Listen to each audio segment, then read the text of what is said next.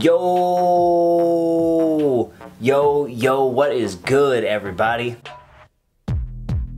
So different drinks have different amounts of ethanol. When alcohol is measured, it is called the alcohol proof, and the proof number is twice the alcohol percentage. So if you have an 80 proof vodka, it is 40% alcohol. And if you have a 200 proof vodka, then it's 100% alcohol and you are drinking gasoline.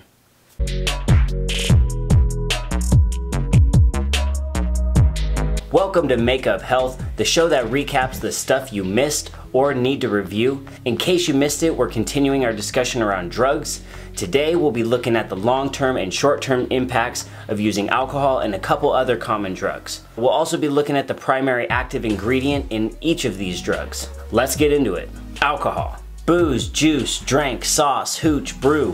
Whatever you call it, alcohol is popular all over the world, including the United States. Alcohol has a center stage role in our culture. According to survey data from the National Institute on Drug Abuse, in 2017, 55% of adults aged 26 and older had consumed alcohol in the past month, while just under 70% had consumed some amount in the past year. That's a lot. Almost 70% of adults use it? Wow. That same survey found 33% of high school seniors, just under 20% of 10th graders, and 8% of 8th graders had drank in the last month. Those numbers were higher when talking about drinking in the past year.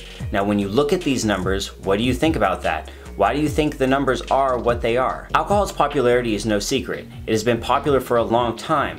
But how long is a long time? Thousands of years. Researchers have found residue of alcoholic beverages in China that date as far back as 7000 BC. Now, these residues are similar to the ethanol we find in modern alcohol.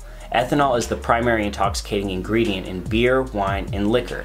Now, ethanol is produced by the fermentation of yeast, sugars, and starches. When we drink the fermented byproduct, we experience short-term side effects.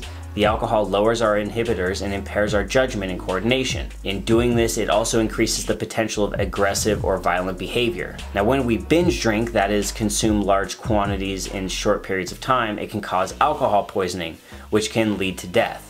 Alcohol can also prevent our brains from developing. This is why it's important for folks to limit their drinking in their legal 20s, as the brain is still in a state of development. Now, continuing to drink over long periods of time can cause some not so great impacts. Heavy use leads to addiction, called alcoholism or alcohol use disorder, and can cause liver and heart disease. It can severely weaken the immune system and increase a person's risk of developing certain cancers. LSD. Acid, blotters, dots, tabs, and dose. LSD is the most common hallucinogen and is one of the most powerful mind-changing chemicals. It is made from lysergic acid, which is found in ergot. Ergot is a fungus that grows on rye and other grains, so acid comes from grain fungus. Alright. In the short term, taking acid may provide a carefree, euphoric feeling. Fire. I like the way you did that. However, it's important to remember the effects are also unpredictable and can be influenced by the amount taken, obviously, but also a person's personality, their expectations going into the experience, their mood, and their surroundings. Now, a person's ability to make sound judgment calls is severely impaired and can place individuals in dangerous situations. Along with hallucinations, other effects include increased heart rate, intensified emotions, and sensory experiences. So like, lights are brighter and sounds are more vibrant. A person's sense of time may also be altered. It is possible for people to have LSD flashbacks, even if they never use the drug again. It is also possible that the flashbacks persist and affect daily life. This is known as hallucinogen persisting perceptual disorder, or HPPD. Two things to remember about LSD. You can develop a tolerance to LSD. Also, LSD is not like Big Macs. So let me explain. LSD isn't produced by a consistent source. A person in most instances doesn't know where their LSD is coming from. And granted, most people don't know where their burgers are coming from, but all Big Macs are coming from the same main distributor. So unlike the Big Mac, which is the same everywhere, the LSD may not be the same across batches. Now, this makes the tolerance bit more dangerous. Because as tolerance is built, more of the drug is needed to produce an effect. Taking larger amounts when it's unclear how potent the drug is can lead to... You're gonna have a bad time. Gonna have a bad time. A really bad time. Now, LSD is a classic hallucinogen, which means at high doses it may produce an extremely unpleasant experience, but in most cases the effects are not life-threatening. That isn't to say you can't die. There have been numerous fatalities related to LSD in the past. It's just not ridiculously common. In the long term, LSD can trigger psychosis, depression, aggression, and schizophrenia in individuals who are prone to these mental disorders. Cocaine. Blow, bump, coke, snow, or toot. Cocaine is a white powder made from the leaves of the coca plant. The active ingredient found in this plant is benzoyl methylagonagin.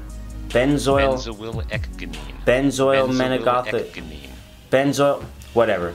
After a person gets cocaine in their system, they may begin to feel intense feelings of happiness and sexual arousal. That's because the cocaine increases the levels of dopamine in the brain. So it just ends up backloading dopamine, so your brain's just like, ah! If you wanna get down! Cocaine also increases alertness, irritability, and paranoia.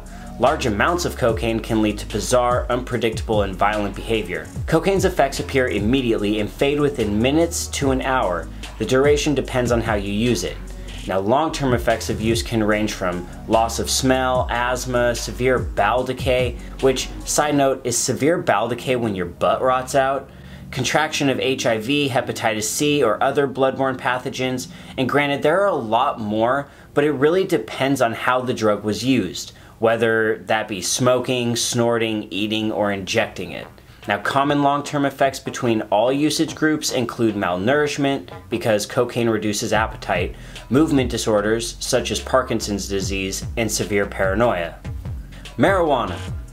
Mary Jane, loud, chronic, bud, dro, pot, ganja, herb, weed. Marijuana refers to the dried leaves, flowers, stems, and seeds from the cannabis sativa and cannabis indica plant. Marijuana contains hundreds of compounds that influence the human body, the main mind-altering chemical being THC. Now, marijuana is most commonly smoked, but it can also be eaten. How a person uses marijuana will influence how quickly they feel something.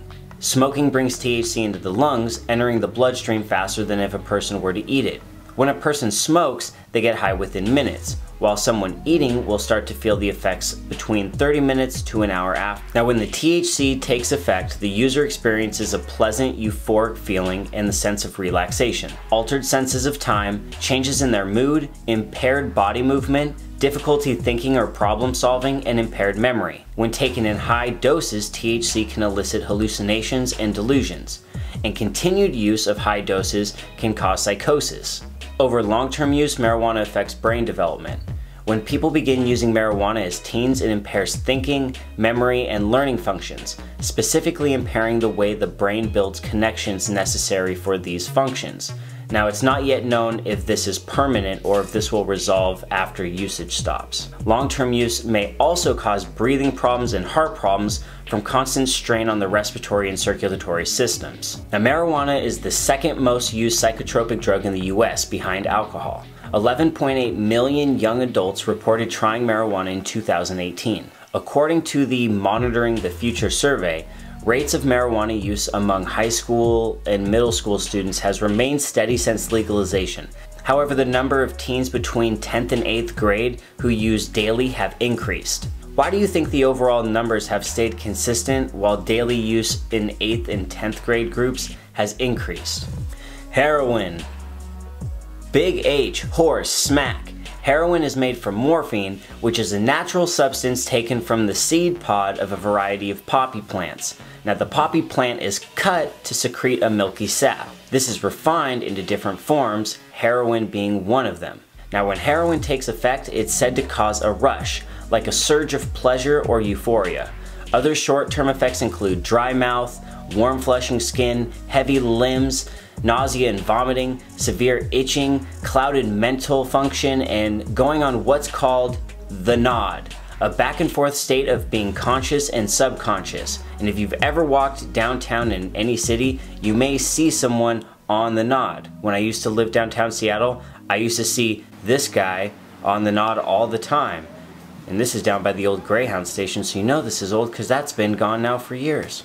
Use over long periods of time can cause the user to develop insomnia, specific injuries related to use like damaged nose tissue from people who snorted, or collapsed veins of people who injected. A person can develop infections in the lining of their heart valves, and they can develop abscesses, stomach and constipation issues. They can get liver and kidney disease, mental disorders, and more. Yeah, there's more. So much more. Heroin you up. Fellas, continued use will break your penis. For real, sexual dysfunction is a long-term effect for guys. And ladies, it'll cause irregular menstrual cycles. And the list goes on. Yeah, so that's heroin. And what a note to end on. That will actually wrap up this one. We hope covering these impacts has helped you get a grasp of the short and long-term effects that can come from using different drugs. Of course, this is barely a drop in the massive bucket that are drugs. There are tons of drugs. Much of this information was found on the National Institute of Drug Abuse and the Partnership to End Addiction's websites. They have much more information on many more drugs. If you're interested, I encourage you to do some research of your own. Links to their sites will be provided below. Now, if you have any questions, comments, want to schedule a one-on-one for help or support, you can reach out to me via Teams, email. Teams will get a faster response. You can also reach out to the channel email down below, which is provided in the description. Thanks for tuning in. We look forward to seeing you again in class real soon. Until then, I'm Coach G. This is Makeup Health. Class is adjourned. Peace.